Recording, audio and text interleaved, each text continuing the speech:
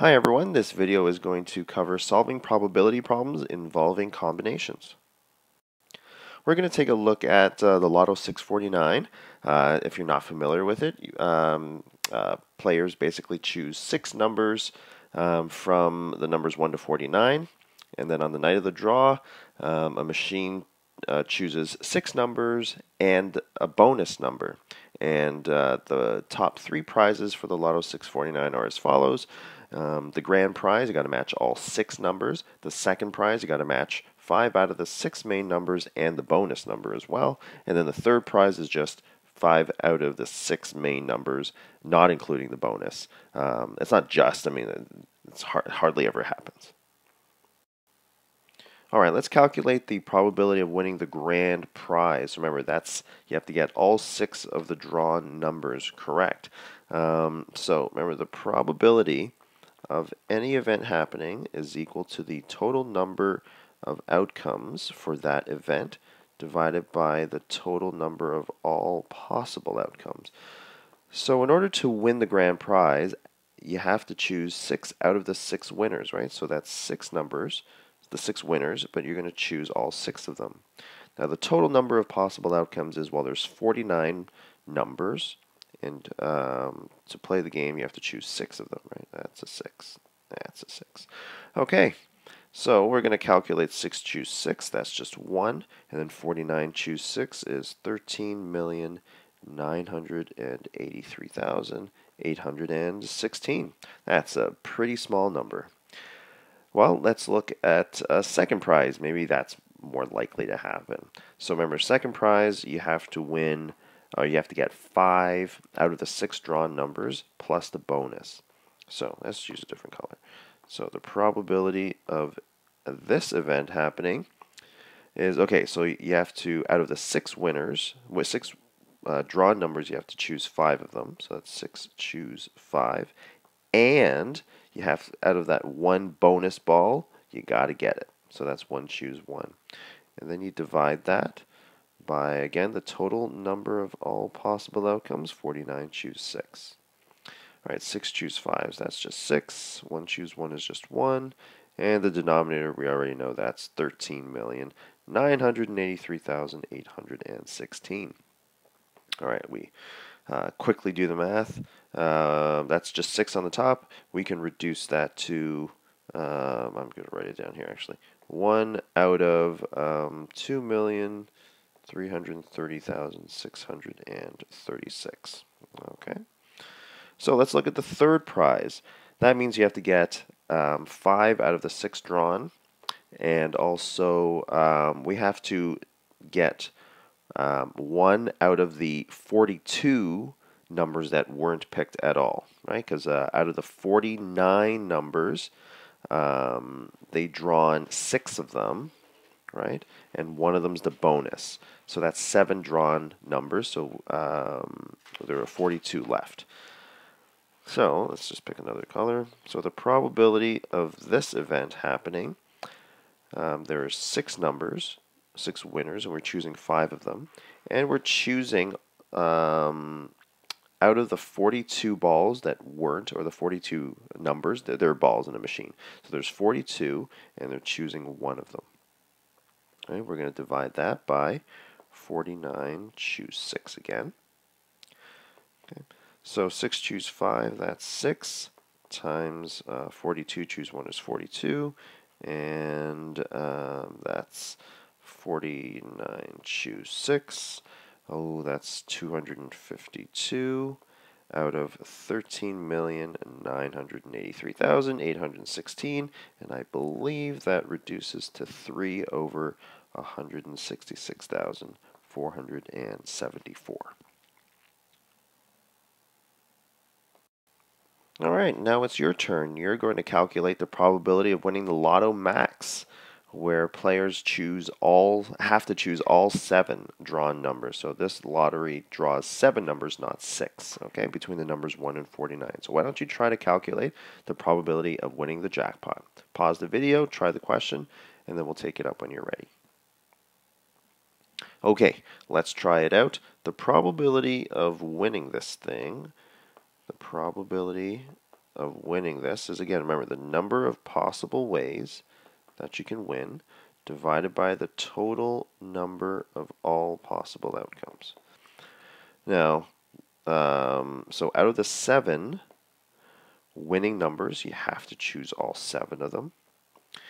And all the possible outcomes, there are 49 numbers, and you're choosing 7 of them.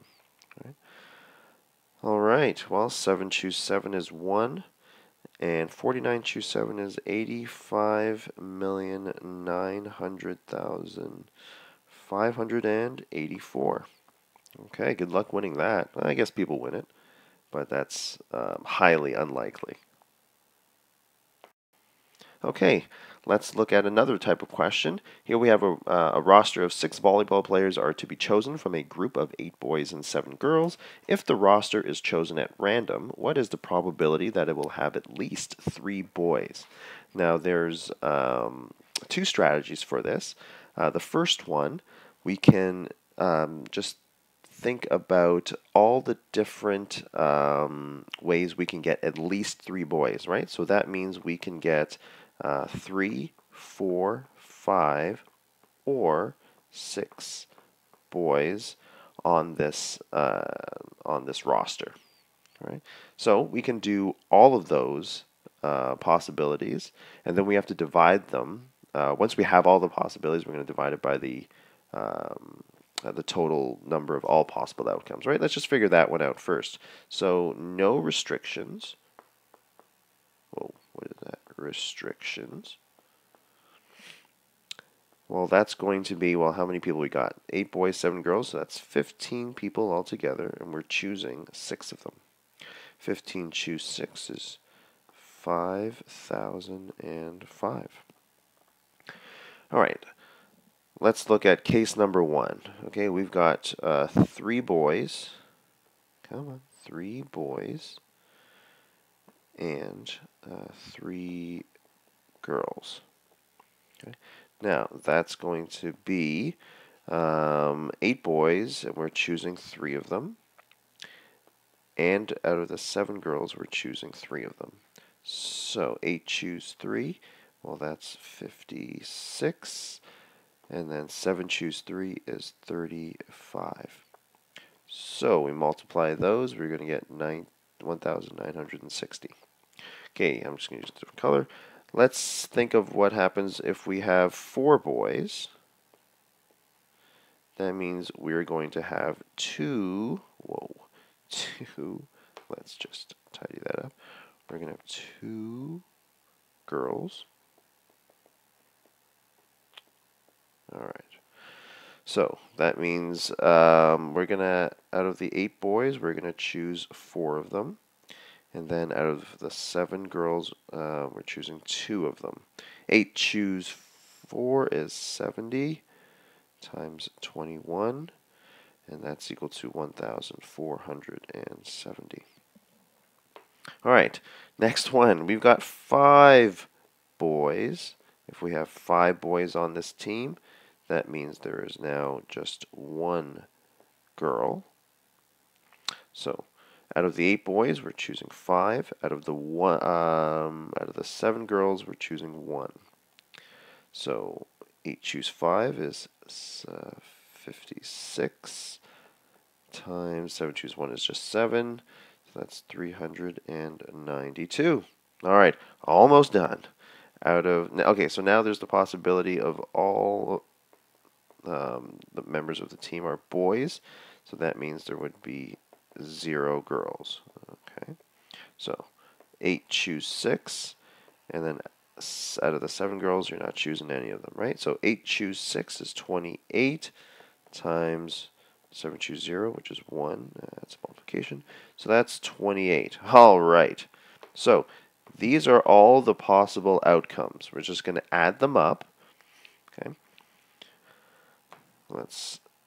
The sum total of this is 3,850. So that's all the possible ways of having at least 3 boys on the team. So the probability, Okay, so the probability of this event happening is 3,850 out of all the possible outcomes, right? 5,005. We divide that, that is roughly 0.769. Okay. Let's think of the second way of doing this, and this is the way that you're going to do it. You're going to try it out. All right, I'd like you to try the indirect method for this question. So remember, you're going to need to use some subtraction to figure out the total number of possible outcomes with at least 3 boys. So why don't you give it a shot, pause the video, and when you think you're done, press play and we'll take it up. So to find out at least 3 boys, we are going to, here we go. We're going to do at least 3 boys. Okay. Remember, that's going to be the total number of all possible outcomes, but we're going to subtract the ones where there's no boys. We're also going to subtract the one where there's 1 boy, and then we're also going to subtract the one where there's 2 boys. Okay. So the total number of all possible outcomes, remember, I'm just going to write over here to have a little bit more space. That's going to be 15 people, right? We're choosing 6 of them. But for no boys, we're going to subtract that. So there's out of 8 boys, we're choosing none of them. We're going to multiply that with, out of the 7 girls, we're going to choose 6 of them. So that's all the ways to get no boys. We're going to subtract that with 1 boy, so that's 8 choose 1 times 7 choose 5. And then for 2 boys, we're going to have 8, but we're choosing 2 boys. And then out of the 7 girls, we are choosing 4 of them. All right, so 15 choose 6, that's just 5,005. We're going to subtract 8 choose 0 times 7 choose 6. So 8 choose 0 is just 1, 7 choose 6 is 7. So that's 1 times 7. 8 choose 1, that's 8 times 7 choose 5 is 21. Oh, this is getting sloppy. 8 choose 2 is 28, and 7 choose 4 is 35. All right, now we're just going to simplify this. So that's 7, that's going to be 108, and I believe that's 980. Here we do that subtraction, we're going to get 3,850. Right? So that's all the possible ways of getting at least 3 boys using the indirect method. Okay. Now, all we need to do then is, again, find the probability, which is the exact same calculation, right? 3,850 divided by the total number of ways to arrange these people into a roster of 6, so that's 5,005, and we get the exact same answer, of course, 0.769.